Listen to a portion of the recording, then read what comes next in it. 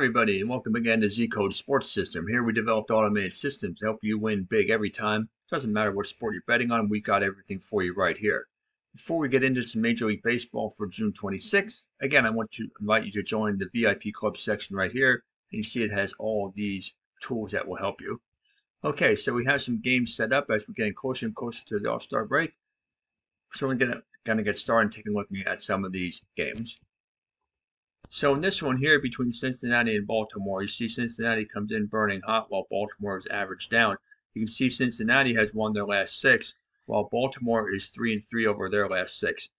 Cincinnati is going with Brandon Williamson on the mound. You can see he is 1-0 with a 5.40 ERA, but look, he is a very good bet at plus 657 on the pitcher profit oscillator.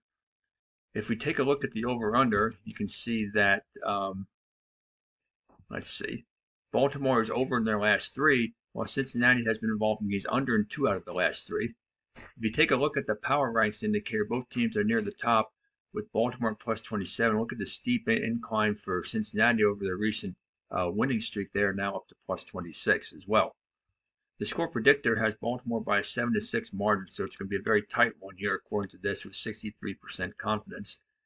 If we take a look at the volatility oscillator, how stable the two teams have been, you can see Baltimore is at plus 16, while Cincinnati is at plus 7. So both teams have been pretty consistent with regard to their favorite underdog status, although you can see that Cincinnati was at plus 23 back on May the 23rd, and they have dropped to plus 7. So lately they have not been as stable. So in the end, I like the Reds to continue this hot streak. I like them to win this one, but pass on the over-under. Milwaukee and New York Mets. If we take a look at this matchup, Milwaukee comes in losers of 2 out of their last 3, but they are 4-2 over their last 6. While New York is ice cold down, they have lost their last 2 and just 1-4 over their last 5. The score predictor has Milwaukee by an 8-2 margin, a pretty comfortable margin of win with 68% confidence. But if you look at the over/under in the last 3 games, Milwaukee is over in 2, but in the last 5, they've been involved in games over in just 2, while the Mets have been involved in games over in 4 out of the last 6. If we take a look at the power ranks indicator, you can see that the trend has been pretty consistent with both teams, up and then down for Milwaukee with a pretty stableness over the last couple of days, and the same thing with the Mets. So right now Milwaukee is at plus 14 and the Mets are at plus 6. As far as head-to-head goes this season, you can see at the beginning of the year they had a 3-game series. Milwaukee won all 3, 2 of them in blowout fashion. In fact, the first 2 were both shutouts, 10-0 and 9-0. So in the end, though, I like this one to be Milwaukee, and I like it to be a high-scoring game, so Milwaukee and over. Minnesota and Atlanta. Here's 2 teams coming in burning hot. You can see Minnesota winners of their last 2, while Atlanta winners of their last 6.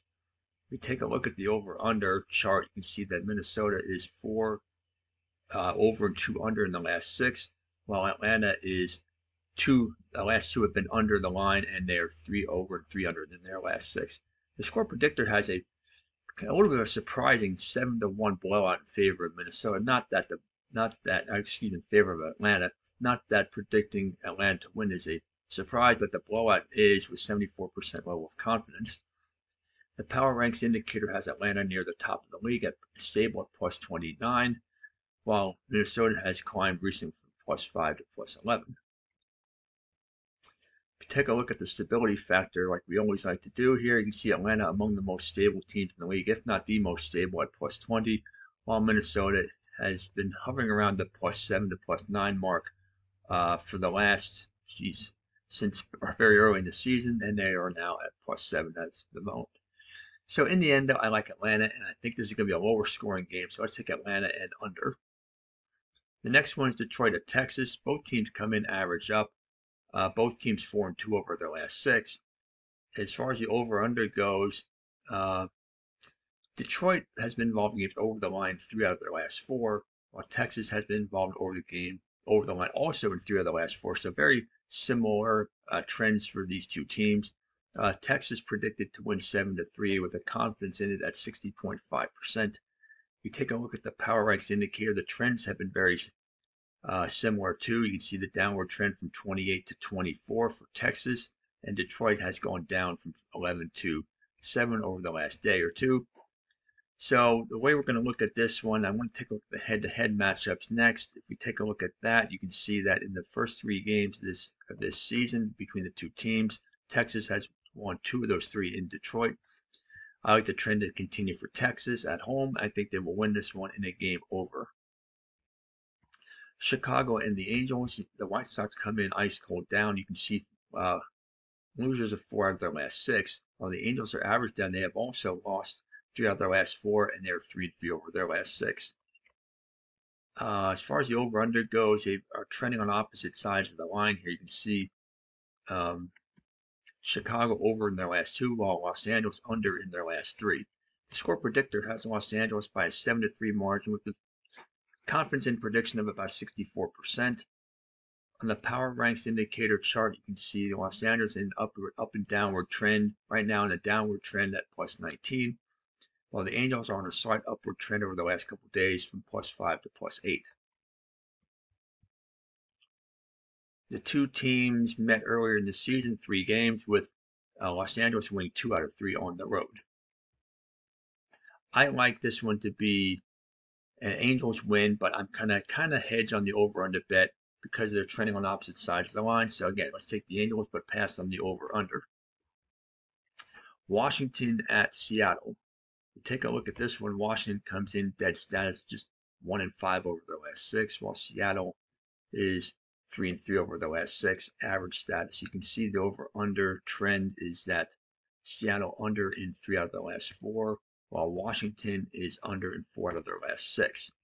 You'd expect a more of an underscore in this one. The score predictor, with the 8-2, that's not sure if that's going to be over or under because the line has not yet been set. But take a look as that gets closer to the game, and take a look at this to see if the score prediction has changed. But right now, 8-2 with 62% confidence in prediction.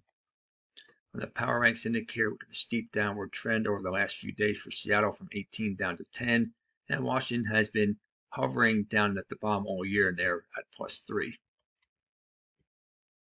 If you take a look at the volatility oscillator, the stability factor, you can see that Seattle has been moderately stable at plus 7, but Washington has been consistent, very consistent with regard to their favorite underdog status. They are at plus 15. In the end, though, I like Seattle in this one, and I think this is going to trend on a lower scoring side, so I'm going to go Seattle and under the line. So there you have it. Those are the 6 games for Major League Baseball for June 26th. Happy betting, and we will see you next time.